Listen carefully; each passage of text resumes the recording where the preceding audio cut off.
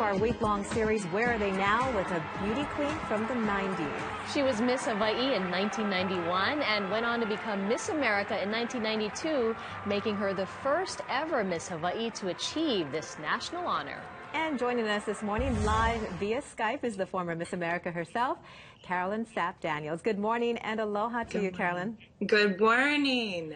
And I guess our first question is literally, where are you now? Where are you Skyping from? I'm Skyping from my home in California. And so background noise would be my 3 children. So I guess that's what we should be asking you now, is what are you up to besides being a busy mom?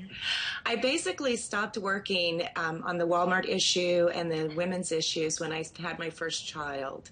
And I just decided to stay home and be a stay-at-home mom. I worked over 25 years, and I wanted to have that experience, and I'm so blessed. And we'll ask you about the Walmart issue in just a moment, because I know that was you were very passionate about that. But let's go back to those pageant days, and we've got the video. We've been looking at it all morning long. When they said your name for Miss America, what went through your head back in 1992?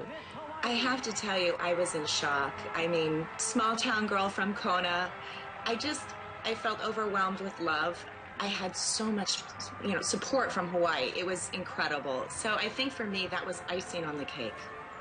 And as you mentioned, it's been quite an adventure. You've done everything from singing to acting to activism. I guess you've always been an outspoken person, and this gave you a platform, this opportunity? Basically, women's issues. I started out doing domestic violence and also child abuse, and that was a life for me for over 20 years. I also had my own foundation, Safe Places for Abused Women and Children. And then I moved into a women's issue, which is the Walmart issue, which brought up Duke versus Walmart, which was the largest class action sexual discrimination suit in American history. And that was pretty phenomenal that happened. Well, right, and it was quite surprising to see you involved in something like this, I think, for a lot of us. And Carolyn, we see a picture of you and your kids. It looks like Halloween, the kids, and you have the crayon costumes on. Why don't you talk about your family and what they mean to you? I think for me, being family, being from Hawaii, we are so family oriented. And for me, it was a blessing to be able to take the time off from work and focus on my family. I think I preached about it as a single woman in my young 20s about family's importance in raising your children and how important that is in the community, whether it was business, whether it was church, whether it was just your community. We all needed to lift our children up, and now I get to live it.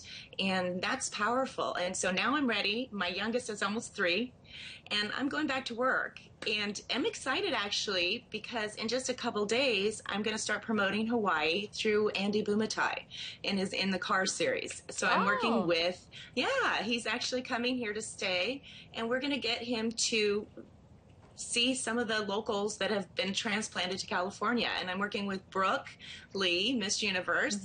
And so it's been really exciting to promote Hawaii in this way. And then I'm gonna just get back out on the road and start being an activist again, because now I have the real life experience of having children. Well, terrific. Congratulations. How often are you going to be able to make it home, though, to Hawaii? Well, I have a house in the North Shore with my husband, and so we make it home quite a bit. So we go back and forth, and my family's still in Kona. Hi, Mom. Hi, my brother and my sister. Hello, all my family in Hawaii. I miss you and love you. All right. Well, Carolyn Sapp Daniels, thank you so much for joining us. It's great to see you, and we definitely want to see you in person here at KITV very soon. I would love that. I would love that. You guys have a great day. Thank you. You too. Now, to view this interview again or to watch any of our segments on Where Are They Now, you can go to this morning's section on KITV.com. And there she is, Miss America.